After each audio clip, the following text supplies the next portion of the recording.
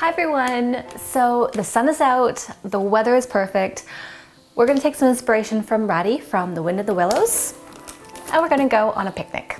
So this menu is pretty self-explanatory, so there's no real recipe, it's just basic food. To make it a little bit more rustic and authentic to Wind of the Willows, we are gonna wrap everything in brown paper and string, and then we're gonna find some cute glass jars to pour drinks in. So in his picnic basket, Ratty packs some cold chicken, cold tongue, cold ham, cold beef, pickled gherkins, salad, French rolls, cress sandwiches, potted meat, ginger beer, lemonade, soda water, and also a mustard pot, which they don't realize until the end that someone was sitting on it.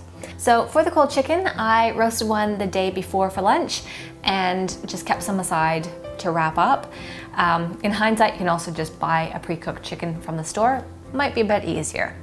For the cold beef, I made silverside for dinner last night, and again, just make more than you need and keep some store for the picnic the next day. For the cold ham, you can purchase ham sandwich slices, or in this case, I purchased just a slice of smoked ham, or we'll use a few for the picnic and we'll also keep some for another meal another time. Cold tongue. Yes, you can actually buy it in the stores. I couldn't find it this time, but the last time I had Ratty's picnic, I was able to buy it canned from the stores. You will usually find it near the spam section. Potted meat. Last time I just bought a pate, so I just didn't have too many cuts of meat. This time I found a cute colonial version rather than bringing a can of spam with us. For the cress sandwiches, you are going to need some watercress. You can dress this up as much as you like. Some people put egg in their sandwiches. In our case, I'm just going to butter some slices of bread, pop some washed watercress, cut off some of the stalks and just use the leafy end bits and cut them into little triangles for our picnic. For the French rolls, I bought the bake at home type. Nothing tastes better than just out of the oven. You're also going to need a jar of pickled gherkins as well as a salad.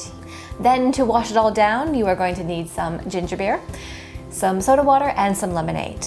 So for the ginger beer, you can grab just a big bottle, you can grab the small bottles. The last time we had our picnic, I poured them into little glass mugs with screw-on lids, and the lemonade into a glass pop-top flask. Then to finish it off, you are going to need a jar of mustard. At the very end, they find that they were sitting on it the whole time. But for us, you will want your mustard, so you can put that with your cold meat. And then to finish it off, you are going to need an adorable little wicker basket. You can find these online, there's lots around.